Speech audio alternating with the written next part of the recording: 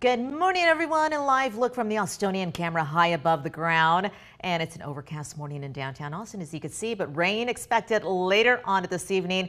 And it's rainy days like this that are not as common in Central Texas that so many of us would like it to be. We desperately need it. One local company would like to change that. As part of our Earth Week series, KXAN's Eric Henriksen joins us to explore how new technology could be impacting Texas droughts. Good morning, Sally and Erica. I got a cool one for you today. This is pretty cool. An Austin-based company, Rainwater Tech, is doing something unique. It is trying to control the weather.